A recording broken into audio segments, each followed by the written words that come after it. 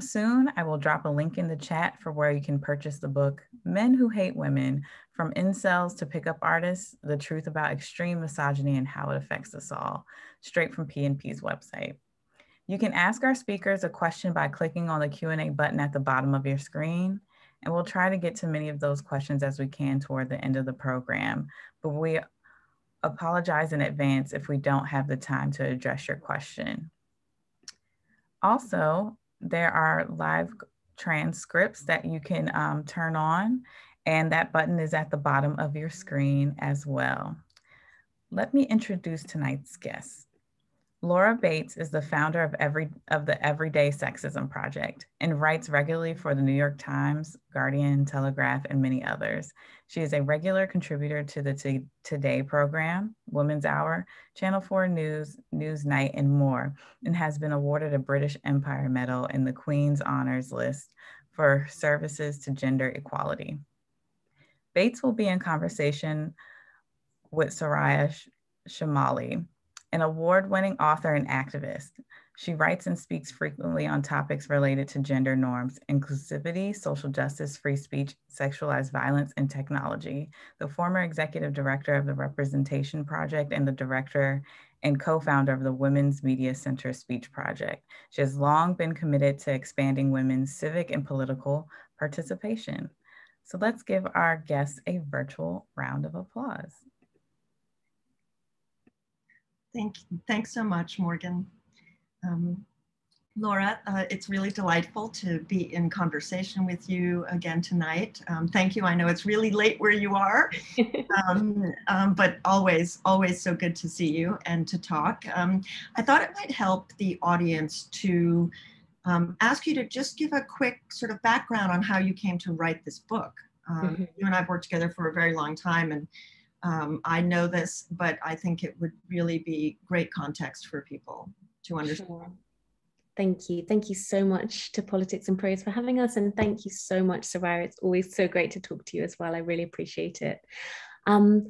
My background is that I run a feminist campaign, a project called the Everyday Sexism Project, which is started life as a very simple website where people of any gender anywhere in the world could share any experience of gender inequality, from sexual harassment to workplace discrimination to sexual abuse, with the aim of showing the significant number of these problems, with the aim of revealing how severe the problem is in a world where people often say that sexism doesn't exist anymore, but also of recognizing the spectrum of how those different incidents connect. And as part of that work, I spend a lot of time in schools with young people. And as part of that work, I think, as any feminist activist or really woman with an opinion will know, you become aware of extreme groups, that there is extreme misogynistic hatred percolating amongst certain online communities. And you become aware, I think, as well, of how organized those communities can be.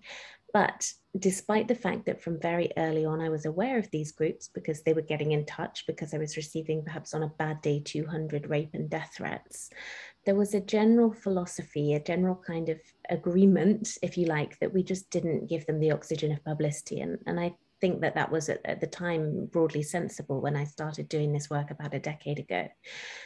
But I've been going into schools, a lot of schools, 2 schools a week on average, for about the last 10 years. And in the last perhaps 2 years, I noticed a very distinct shift in the responses from boys.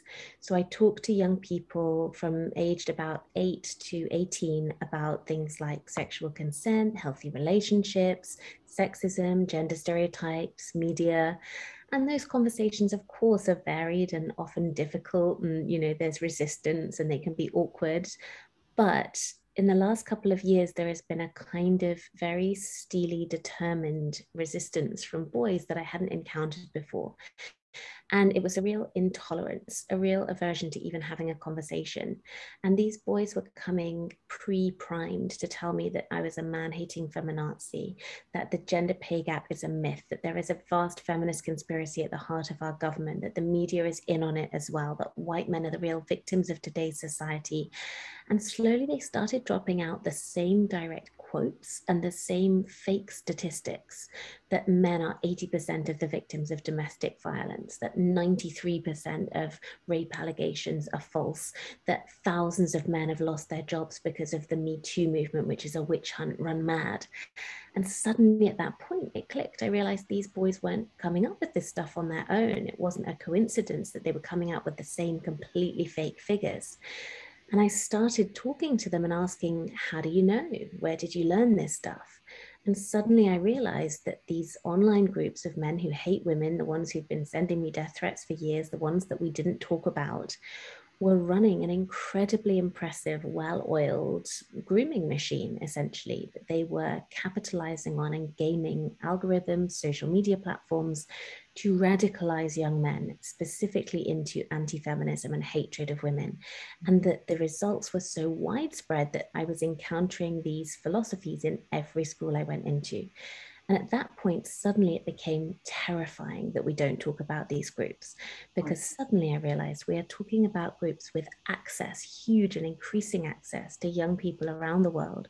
We are also talking about groups who are explicitly coming offline and acting in the name of this particular form of hatred, carrying out acts of terrorism, although we don't describe them as that. And that you have this terror philosophy, if you like, this extremist network acting with almost complete impunity because of the fact that nobody knows it exists. Right. And that was what made me want to write the book, because I felt at this point the argument not to give them the oxygen of publicity is outweighed by the imperative to be able to stop them. And the only way to do that is if people become aware of their existence. Right.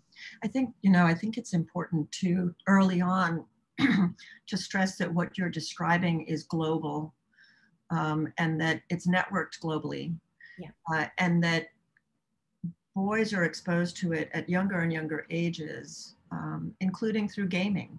Mm-hmm. Gaming that a lot of, I think, adults and parents think of as the electronic equivalent of toys, and it's really not that at all. And so, I want to ask you now if you can sort of describe the constellation of networked communities, because there is a Venn diagram of these communities, and I think it would be helpful for you to sort of go through that list and just identify for people what they are and what defines each one. Sure. So yes, absolutely. And we are talking, I think it's important to say here, not about kind of common or garden online sexism and general sort of low-level misogyny. This is not about saying, I don't like it when people make sexist jokes on the internet, that offends me. We are talking about very specific communities with their own rules, their own language, their own lexicon.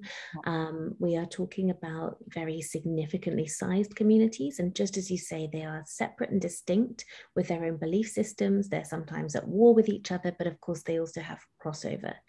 They all really take as their starting point the idea of what they describe as taking the red pill. So this is a concept borrowed from the Matrix, the idea that if you take the red pill, you suddenly become aware of the world around you being completely different from what you had originally thought.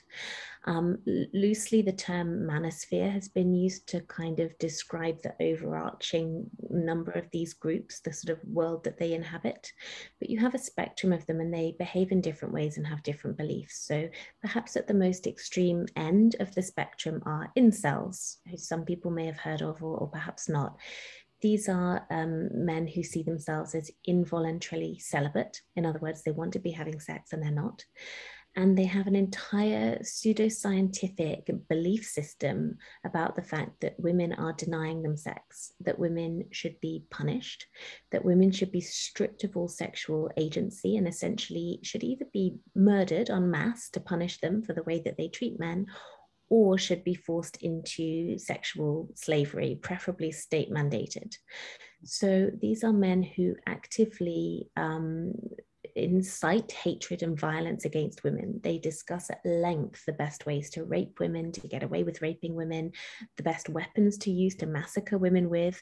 And this is the group in particular where men explicitly in the name of this group and having been radicalized by this group have repeatedly gone offline and done just that. They have massacred women across the United States, men like George Sedini, who walked into a Tallahassee yoga studio and murdered 9 women, men like Elliot Rodger in Santa Barbara, who massacred women starting outside a sorority house because he felt he'd been rejected by them. Men in Canada, for example, like Alec Manassian, who drove a speeding rental van through a crowd of pedestrians. Men like Ben Moynihan in the UK, who attempted to murder 3 women during a stabbing spree. Men like, more recently, the teenager in Toronto who walked into a massage parlor and killed a woman with a machete. So that is perhaps the most extreme group. And then the next group, I think, along is men going their own way. This is a group of men who believe that women are so toxic and dangerous that the best possible option, instead of retaliating and trying to murder them, is to utterly avoid them and cut them out of your life altogether, to a really quite extreme point. You don't talk to a woman, you don't have a relationship with a woman. And this seems kind of ridiculous. And I think it would be very easy to think we must be talking about a tiny handful of kind of weirdos. But the reality is that you have a huge, intense network of hundreds of thousands of members. You've got forums, blogs, YouTube video creators. You've got communities, social media platforms, and so on. Then you have men's rights activists. These are, again, men who really buy into anti-feminist rhetoric. So men's rights activists really play into this idea that men are the real victims of today's society, that there is a vast feminist conspiracy, an overblown woke mob infiltrating our media, claiming that women are victims of sexism, when in reality they are the all-powerful and men are the real victims. And they focus their attention more on kind of a media and a legal route. They try to undermine and defund, for example, women's frontline sexual violence services. They bring spurious lawsuits trying to advocate against women getting custody in divorce cases, that kind of thing. So they have the kind of veneer of respectability, if you like, in the public eye. They're the kind of acceptable public face of the manosphere. Then you have pickup artists, who are, again, quite a related group because they operate based on this idea of women as solely dehumanized, hypersexualized objects with the pure sole purpose of male sexual gratification. But rather than believing, as incels do, that things are hopeless and they should massacre women, they believe and promote the idea that there is a kind of magical technique that you can learn to force any woman to have sex with you. And in the public eye, we tend to think of these men as kind of lovable rogues, men like Barney Stinson from How I Met Your Mother or Joey from Friends. But the reality is that this is a $100 million global industry where men in pretty much any major city around the world on any given weekend pre-COVID could spend thousands of dollars to go to a boot camp where they would be trained essentially in the art of sexually harassing and sexually assaulting and raping, in many cases, women. So you're looking at these kind of groups which have very different ways of, I suppose, moving out from that beginning point. But the beginning point, the utter dehumanization and objectification of women, is the same. So, you know, I want to link what you're talking to the word terrorism. You and I have written often about the way terrorism is used to actually deny the kind of violence against women that we're talking about, that is systemic and that is deeply political at its heart. And in the UK in particular, I'm thinking about the assassination of Jo Cox. And the man who stabbed her and killed her, Thomas Mayer, was later found to have links to white supremacist movements in the United States. I think that it's always kind of a mistake to say a white supremacist movement without mentioning that it's almost inevitably also simultaneously a white male supremacist movement. Those are completely, you cannot tease those two things apart ultimately in the ideology. And the links between that kind of global movement of white male supremacy and men like Anders Breivik, who, you know, killed dozens, over 70 young people in a spasm of white Christian ethno-nationalism. And what was so striking to me about what he did was that in the coverage, particularly in the United States, even though he'd written the manifesto that was explicitly, overtly anti-feminist right from the beginning, nobody reported on that aspect of it. So can you talk about the way these ideas migrate? And in fact, the way they migrate from normalized benevolent sexism into the sort of dismissal of concerns and gaslighting, and then explosions of violence like this? Yeah, so we see huge connections between the kind of societal minimization, dismissal, belittling of normalized day-to-day sexism and the ease of radicalization, I think is fair to say. So, you know, if you are a teenage boy and online groups are feeding you this bile, this misogynistic, anti-feminist rhetoric, it is much easier for you to see that as a valid argument, as you know, just a fair debate, you know, just someone's opinion. If in the mainstream media you're seeing those ideas being excused and platformed, so in our biggest national radio program, for example, they talked about Me Too as a witch hunt. You have sanitized, somewhat respectable political and academic figures using this rhetoric. You have, of course, Donald Trump throwing out dog whistle rhetoric that expands what these groups refer to as the Overton window. They're obsessed with this idea of a sphere, if you like, a kind of bracket of what is considered publicly acceptable discourse, societally tolerable discourse. And the more that traditional media and societal norms push that towards anti-feminist and right-wing and racist terminology, the more these online groups are able to get their claws into young people. So that spectrum is very important. But also it's just very important, I think, what you've said about the overlap between these groups and white supremacy, because that Venn diagram is almost a circle. And as you say, it is just missed repeatedly. I mean, Anders Breivik is the perfect example of this. The first 3 sentences of his manifesto were, it's the birth rates, it's the birth rates, it's the birth rates. It was birth rates that protesters, as they called themselves, were chanting about when they had in Charlottesville the first, you know, for many years, openly neo-Nazi, openly white supremacist rally. We just don't see coverage that recognizes that white supremacy is based on extremely misogynistic foundations, based on this idea of white women as a kind of dehumanized commodity, if you like, being plundered by other men. It's based on extraordinarily racist ideas of forcing white women into sexual slavery, of forced sterilization of women of color. And at the same time, within these extreme male supremacist or misogynistic movements, there is enormous racism, which again doesn't get reported on when you look at that. So, you know, for example, men are not just furious, incels are not just furious that women aren't sleeping with them, they are furious that women are sleeping with Black men in particular.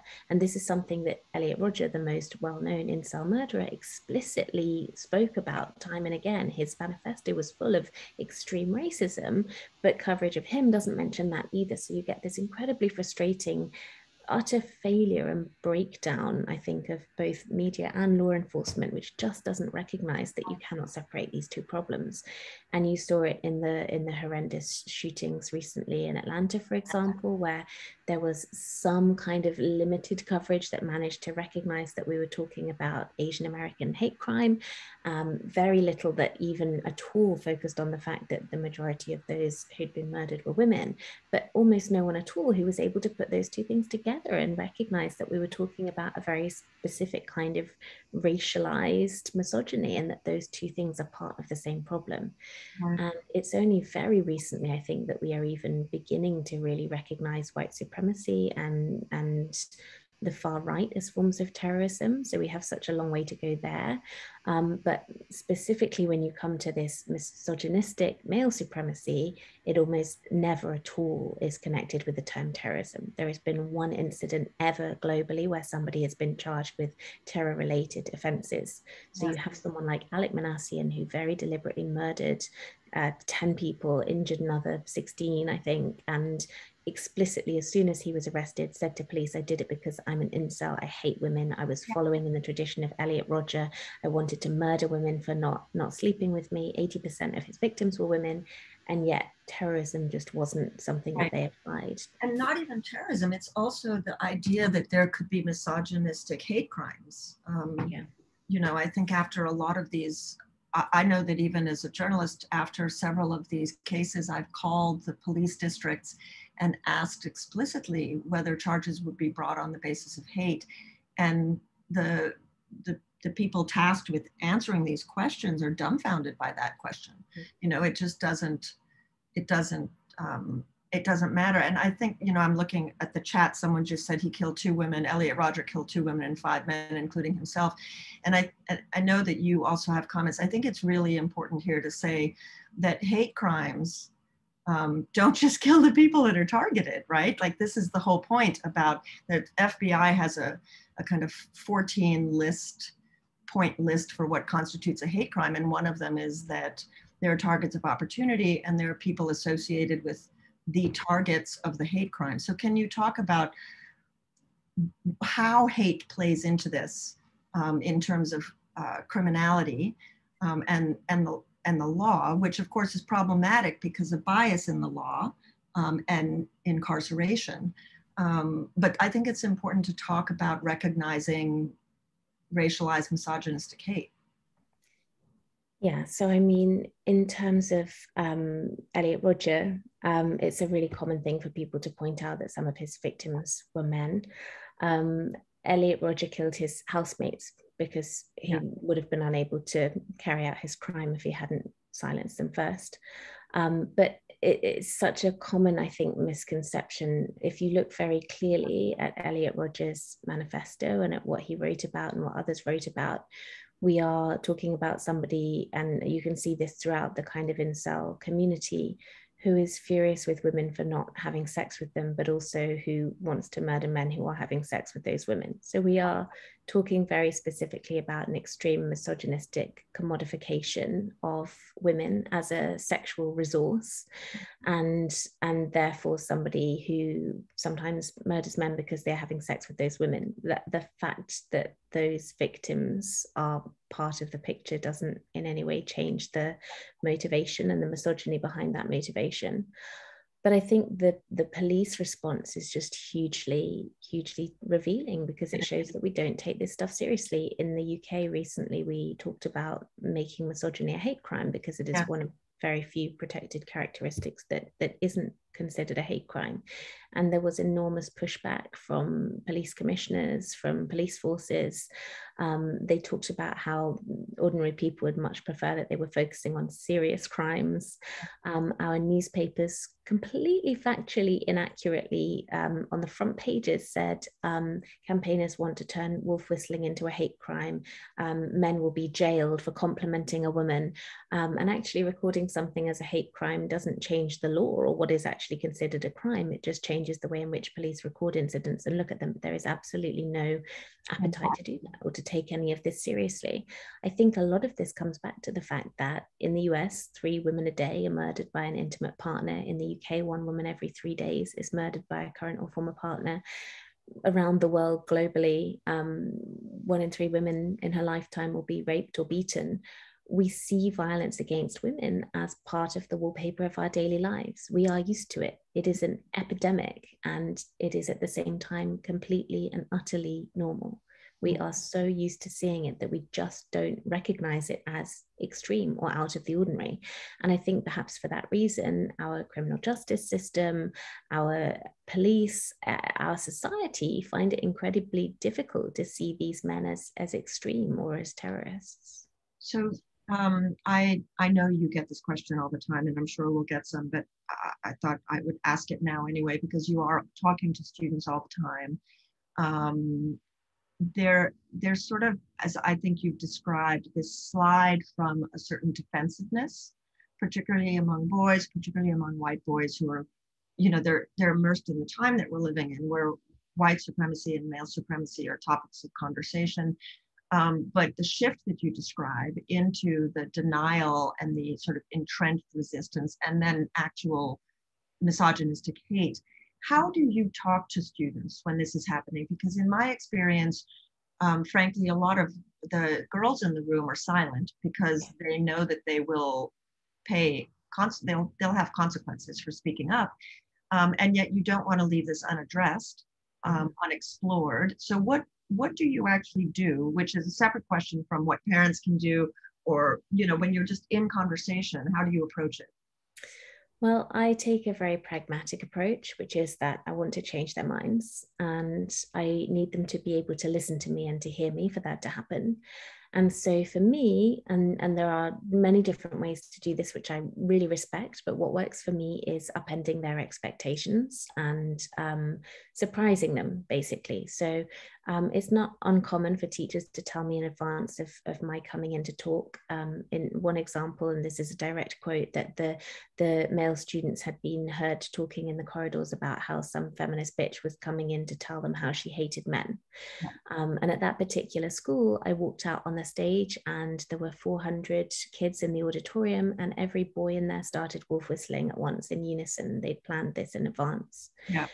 And I think at that moment, their expectation would have been that I would have, I don't know what, I would have panicked, that there was this kind of automatic undermining. And so I thanked them for providing the first example. And then I said, let's talk about it. Let's talk about what made you feel that you needed to do that. Let's talk about the fact that boys don't get wolf whistled at. Let's talk. Yeah. And I think a lot of what I do when I'm working in schools is directly addressing head on some of the propaganda that I know that these boys specifically will be exposed to online. So we talk about some of the kind of hot button issues that men's rights activists hold up in online discussions in an attempt to kind of polarize and shut down feminism. So things like the male suicide rate, because online these kids will be hearing, how can you bang on about feminism and claim that women are the victims of sexism when the male suicide rate is 3 times higher than it is for women? And the implication there, if you don't examine that, if you don't interrogate that, is this is about picking a team. It's men against women. Women's problems are made up. Men's problems are ignored. So we talk about the male suicide rate and we look at the statistics, and I walk them through it, and we look at the fact that men don't receive support tragically when they experience mental health crises. Yeah. We look at the fact that by the age of university age, for example, fewer than a third of students accessing mental health services are male students. We talk about where that comes from, growing up in a world where we teach them boys don't cry, men are tough and manly and don't talk about their feelings. Then we talk about the fact that that's a gender stereotype and that no gender stereotype exists in a vacuum. Of course, they're two sides of the same coin, the other side of that particular coin being the idea that women are over-emotional, hormonal, hysterical, can't contain their emotions. And suddenly you get to a point where you realize that these two things that we've been told are completely separate problems in opposition to each other are actually part of the same problem, that we are talking about something that affects all of us and we're fighting for a solution that will help all of us. Right. And I think, I'd like us to just talk about what those hot buttons are, because I think it's important for, frankly, adults to know what they are. So in my experience, they include denial of the wage gap, two-siderism about abortion. Yeah. And, a woman's ability and right to say that she doesn't want to be pregnant, and, sort of the denial of paternity. Those are some of the topics I see all the time. War and men being drafted into the war. draft. Yeah. Draft is another one. Custody. I mean, there are, as you say, these sort of hot button issues where people come to it, particularly by saying they're playing devil's advocate. That's a, popular phrase, where they want to debate you on these topics. And so are there any, I don't want to say rhetorical, but, you have this short moment of time when you're speaking to students.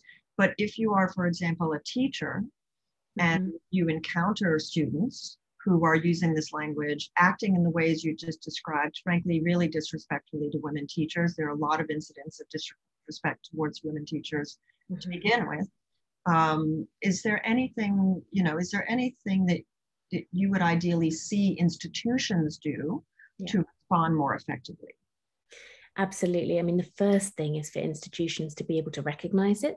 So right now, they don't have any kind of support, any kind of guidance on this. Schools have all kinds of duties and training and funding around recognizing and preventing other forms of extremism, identifying children who may be vulnerable to radicalization and preventing that.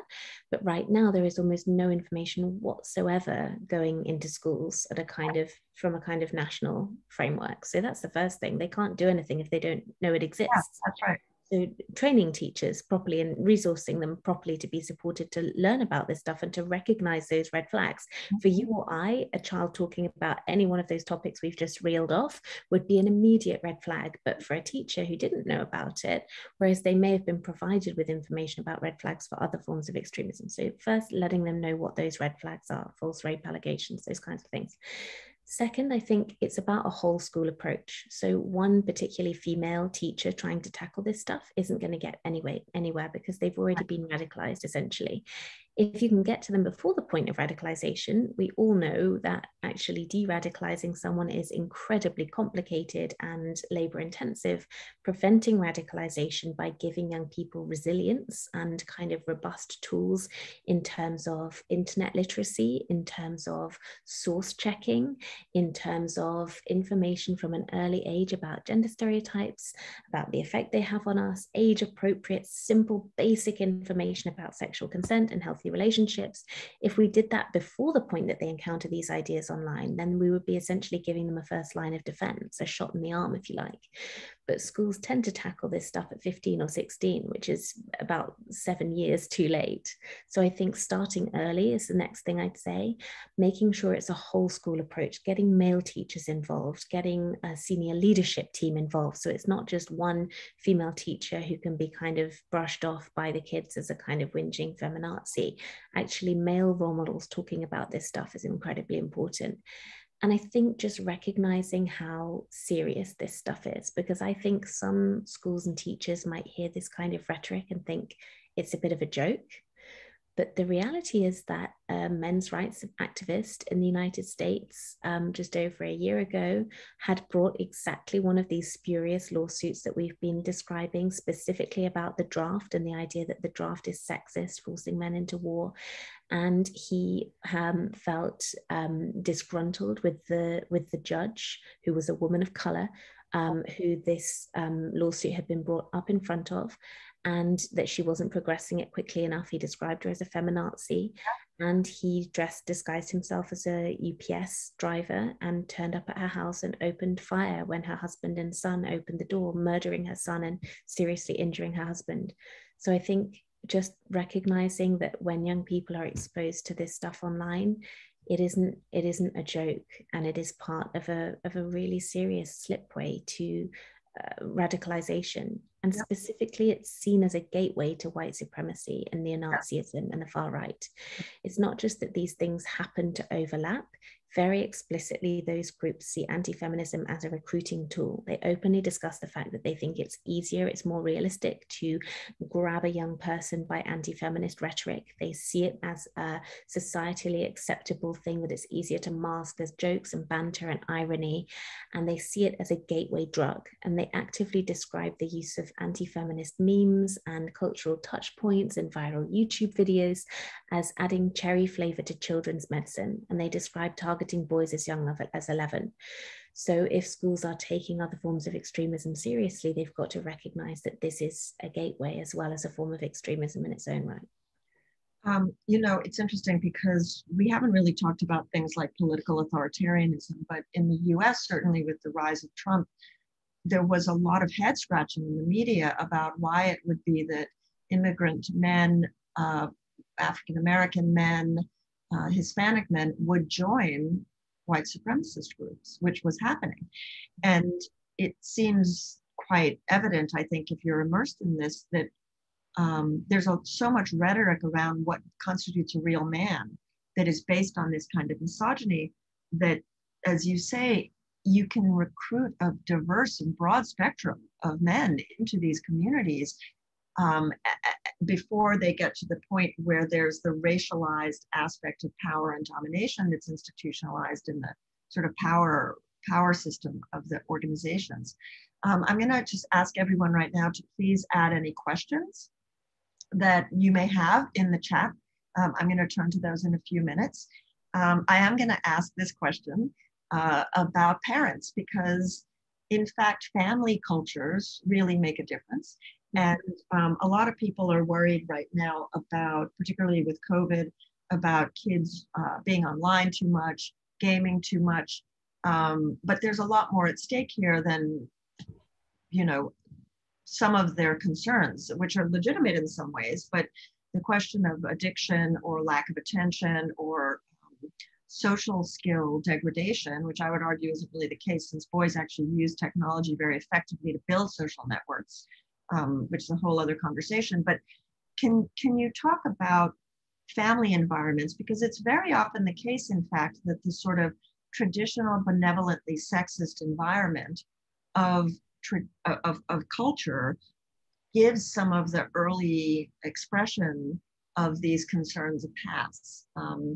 And the implicit ambiguous sexism inherent in that culture really enables some of this behavior. Mm-hmm. Well, I think that there is a huge amount of benevolent sexism that really kind of flies under the radar, even is very much encouraged within families. There are incredible statistics about the fact that the wage gap starts with pocket money, for example, that girls around the world, including in the US and the UK, are more likely to do domestic chores and household labor than boys, and likely to do significantly more of it. We know that when there are girls in our family, it is incredibly normal for people to greet the girls and talk about how pretty they are, how beautiful they are, to see a boy they haven't seen for a while and talk about how they're growing up so strong. You know, we indoctrinate really children into these extremely gendered norms from within that sort of benevolent, caring environment, family environment.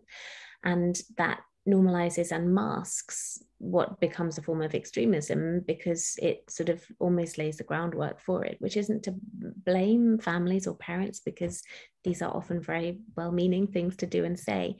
But it is to suggest that there are avenues for this to happen that we might not see it coming. And particularly when we're talking about boys' social media usage, I think a lot of what we might see as normal and healthy online outlets are being ruthlessly used as forms of indoctrination and forms of arenas for radicalization by these groups in ways that parents might want to be aware of but might not be aware. So you've got YouTube. 85% of US teens say that they use YouTube, which is dramatically the most common social network. 51% by comparison use Facebook, for example. And really significantly, because parents tend to view YouTube as the home of grumpy cat videos and movie trailers, is where teens get their news from. So they don't necessarily have unbiased sources. And we're talking about a network whose algorithm really has been hijacked by a far-right, racist, misogynistic influencer network. So I think it's about recognizing the power of some of those, what we think of as quite minor and benevolent influences on our children's lives. So the reality is that 37% of all mobile internet traffic internationally is accounted for by YouTube, which is just massive, one company. And then if you look at the fact that 70% of all the videos viewed on YouTube are videos queued up automatically by the algorithm. People are significantly watching more content on YouTube that YouTube picks for them than that they ever go looking for. Put those two statistics together, you have the fact that a quarter of all mobile traffic internationally around the world, a quarter of that is just people watching something that one company has picked to feed to them. And suddenly you think that is absolutely massive. We are talking about something massive. And then it becomes very significant if that particular network has really been gamed by this group. So if you start watching something, and whistleblowers have said very clearly, the algorithm is not designed to suggest the highest quality content or the most relevant content, but the most extreme content, because that's what keeps people watching. And YouTube's entire revenue stream is built on advertising. So they just want your eyeballs on the screen for as long as possible. That is all that matters to them.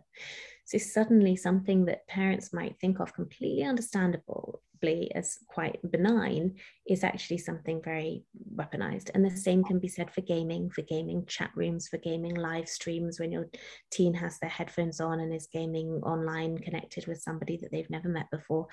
But also for other spaces that we might think of as safe for young people online. And bodybuilding forums are a very clever example of this. When I started researching the book, I couldn't understand why so much of bodybuilding forums overlapped with incel forums and pickup artistry in terms of the content there, until I realized what an incredibly clever recruiting tool it was. If you are looking for a group of young people predisposed to be vulnerable to those specific ideas about hypermasculinity, about traditional forms of masculinity, of course, those who've self-selected into a forum about bulking up are very likely to be particularly susceptible. So it's clever, and it's happening in places that we might not think of as dangerous. And it doesn't require a young person to be actively a member of an incel community, or even to know what the word incel means, frankly, to come across and still to be radicalized by that content downstream on other social platforms. Right. So I'm going to jump over to our questions. And I'm going to be more rigorous with our time because there's several good questions. So maybe if we can, let's see, I'm just trying to keep track here. 1, 2, 3, 4, 5. Okay. Well, what I may do if I wave my hand is just a sign to you that we should move to the next one. Okay. All right. So a couple of questions are sort of, the theme around them is really what professionals, what institutions can do. There are 3 questions. You might want to go through them one at a time, because I think some are related in a sort of overarching way. But the first one is, what do you think journalists should know or keep in mind in order to better report on white male supremacist violence against women? Yeah. Okay, so I think what I would say is, as a kind of almost a cheat sheet, try to think about your reporting through the lens of if you are reporting on another form of extremism. Because if you look at the coverage, for example, of radical Islamist terrorism, it receives about 4 times as much coverage as other forms of terrorism, and it tends to be framed completely differently. So if you are devoting column inches, as very often happens in these cases, to coverage from former teachers about what a sweet, innocent boy he was, or neighbors about how he helped them cut their grass, think a little bit about whether you would provide that form of excuses and talking about lone wolves and mental health problems to another form of terrorism, and think about the international definition of terrorism very simply, and whether this meets that standard, which I think it does. Right. And I would say too that so much of the coverage really focuses on individuals and not context. But the type of context that you write about in your book, giving people a little bit of background regarding what even the definition of terrorism looks like. I think a lot of people don't really think about it. All right, the next question is, what role should the gaming industry play in combating the use of their forums? And I know they try in some ways, but in combating the use of their forums to promote misogyny, I would add other forms of hatred, and are they doing anything? Well, I think you only have to look at Gamergate to recognize the very deep running problems within the gaming industry with misogyny and with racism. I think that it is an area to be unequivocal, because Gamergate was a campaign where there was enormous obfuscation of what was really going on, of targeted harassment and hate, under this kind of veil of integrity and promoting and trying to keep the industry pure and defending values. So I think that being realistic about what is happening is important, but I also think this is a difficult question, because when we talk about gaming specifically being used as a recruiting tool, we are often talking actually about kind of Discord servers, and we're talking about chat rooms which are used to discuss gaming strategy, but are not necessarily directly owned by gaming companies. So I think really what we're talking about there has enormous overlap with holding social media platforms to account, which, as you and I both know through our very long history of working together to try and tackle online abuse, is something that we've still really failed to do in any meaningful way. And I think that really that perhaps is of a greater urgency than specifically looking at gaming and its role in this. Yeah, I agree, because I think that no matter what the platform of choice may be, what you're really seeing is this efflorescence of social norms that are tolerated or cultivated and running rampant in some cases. But it's a very complicated issue. This is a question related. Do you think that the porn industry also reinforces the anti-feminist views within society? And I would just add to that, to ask for your comment as well. When you're describing YouTube and the increasing kind of extremism that is necessary to keep people engaged, right, down the rabbit hole of more and more kind of cognitively extreme and engaging information, that algorithmic process is the logic of pornography over the last 20 years, right? So can you maybe comment on the misogyny of mainstream porn, but also that logic of how the porn industry shaped the internet? Absolutely. I mean, we know that the porn industry accounts for a shocking amount of internet real estate. I think it's 70%. It's absolutely massive. It may even be more than that.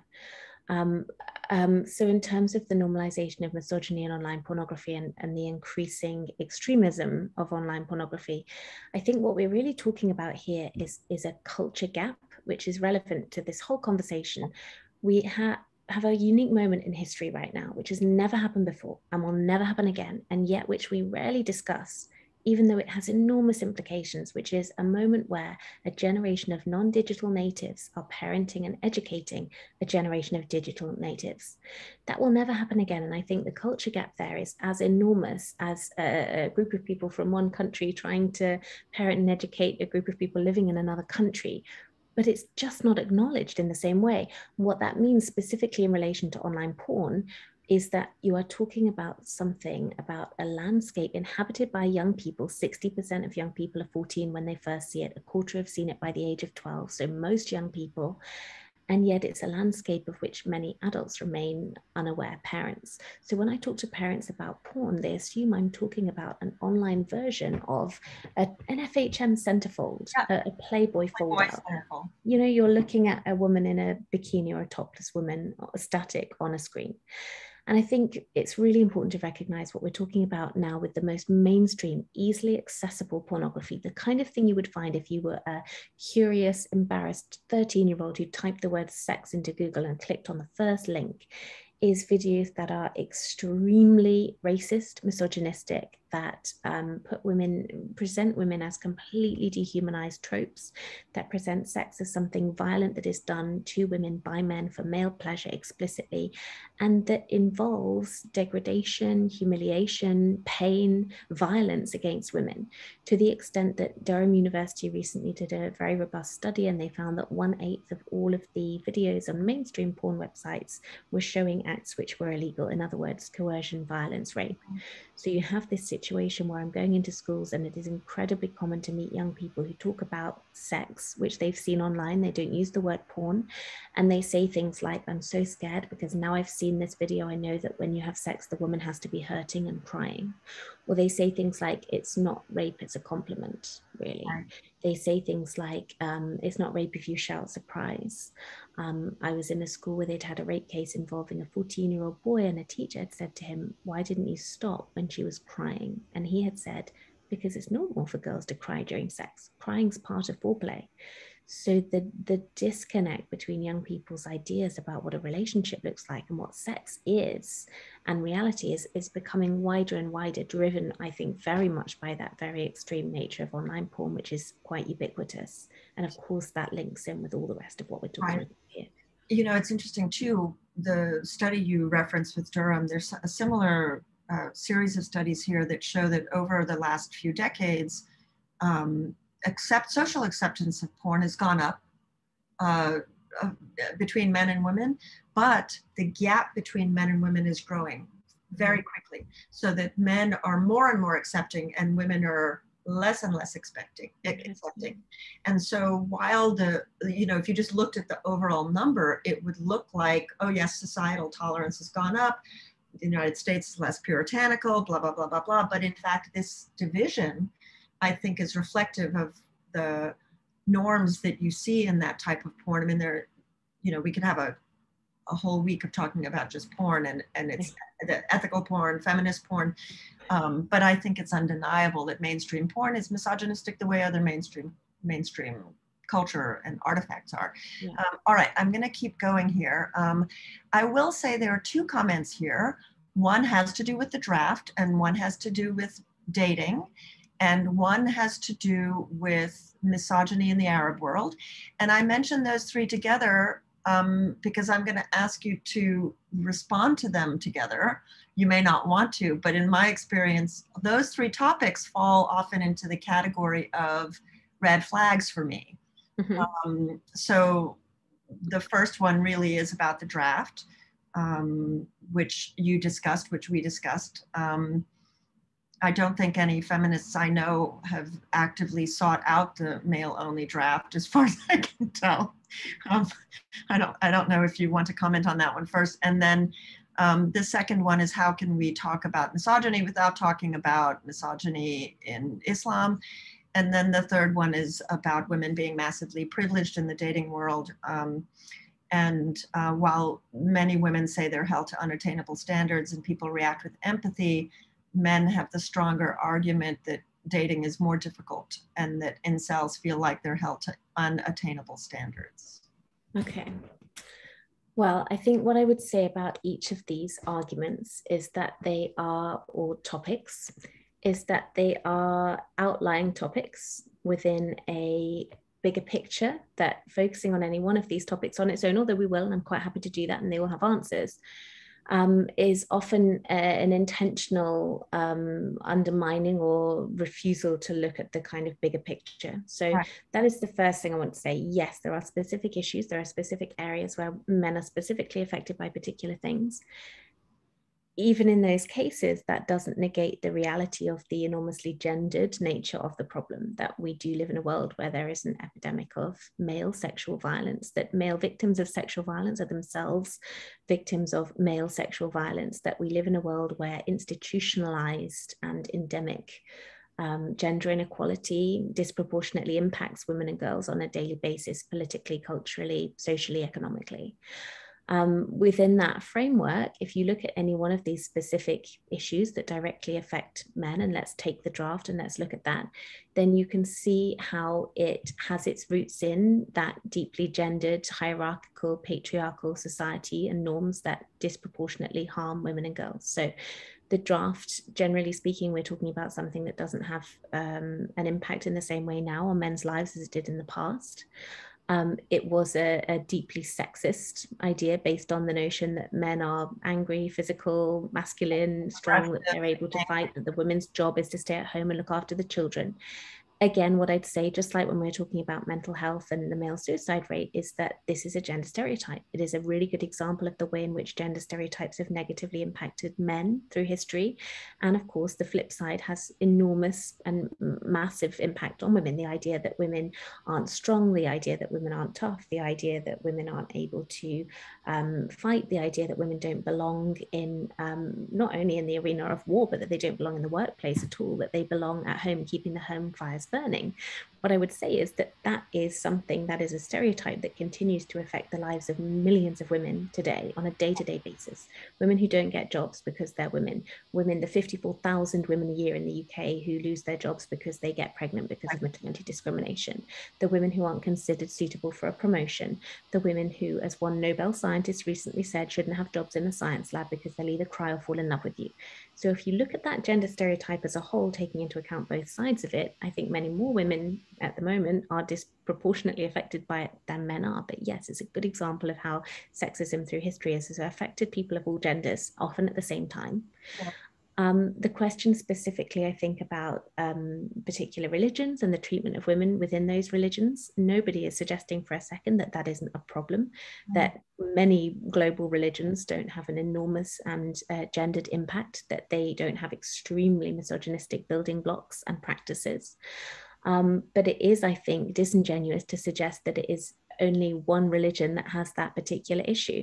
Many of the schools that I go into, where girls have been taught that it is their duty and responsibility to avoid sexual violence, that if they're raped, it is their own fault because they wore a short skirt, are, for example, Catholic schools. Within, I think, pretty much every religion, yes, there are enormous problems with misogyny, but is misogyny confined to those religions? No, because within secular society, we're seeing all of the same problems. So I think it is right to tackle the issues within those religions, and there are women within each of those religions doing that whose lead we can follow. But it is, I think, a mistake to think that those problems aren't much broader in terms of their impact in our society. And I think the idea there is too that somehow we're supposed to be quiet about the misogyny that we each in our various contexts face, as though there's a hierarchy of the oppression and we should focus on it in that way. We have just a couple of minutes left, and there are two questions that I would like to come to, which are actually, I think, ultimately related. One is, how can we address this problem when educating young women and girls? Is this, the manosphere, something that young women and girls should be made aware of growing up? Which I think is a very complicated question. Yeah. The second question is, I'm a 40-something woman politician in Canada, been subjected to ongoing targeted harassment that's now resulted in the men who harassed me filing an integrity commissioner complaint against me in an effort to use the system to continue the harassment. What advice do you have for trying to get my 50 to 80-year-old rich white male colleagues to understand that this is in fact about misogyny and not about the fact that I'm quote unquote controversial? And the reason I think those are related, well, you should talk about that. Why don't you address them separately? And then if you feel that they are also related, just you'll connect those. I think what I would say first of all is that I'm so sorry that you've had that experience. Perhaps this is or isn't a comfort, but you are very much not alone.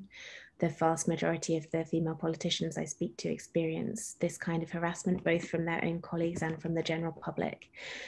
Unfortunately, although this may not be particularly comforting, when I was researching the book, two of the most extreme members, I would say, of the communities that I uncovered, men who run websites devoted to articles about rape, about paedophilia, about ways to render women unconscious in order to rape them. One of them was a congressional candidate and one of them was a state representative. So in the US, both. Just to make that clear. Yeah, so the idea that we can expect male politicians to be immune to or to be able to rise above these particular forms of extremism, unfortunately, is not always realistic. And I think we should recognize that that may be what you're up against. I think for me, the most pragmatic advice in terms of women encountering this in any kind of workplace is standing together, closing ranks, getting other women and male colleagues, if possible, to support you. It is much easier to scapegoat one woman as a feminazi or somebody controversial than it is to tackle a group of women standing together saying this is unacceptable and we will not stand for this. So I think my best advice would be to get female colleagues on board if you're able to stand together as a group to try and tackle it. And I think when we talk about educating young women and girls, and for me, the connection here is that really you shouldn't be asking the question and the answer shouldn't be addressed to you. It should be people in positions of institutional power tackling this stuff. We shouldn't be having to give advice to incredible trailblazing women who are working in politics on how to avoid this kind of extreme harassment. And we shouldn't be having to educate girls about how to avoid or be aware of the manosphere, because we should be tackling their male peers.